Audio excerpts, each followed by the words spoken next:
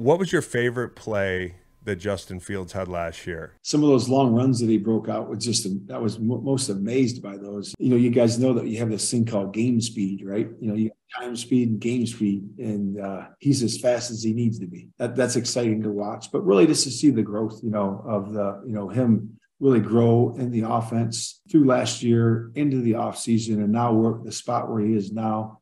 And it's really exciting to be able to see him grow and trust and work with the offensive staff, with his teammates, with the receivers, with the skill set, and just continuing to watch that grow. And again, we have a long way to go. We're only through the first part of training camp, and we're preparing for that first preseason game, and then working to our first game. But the progress is there, and we're excited where it is.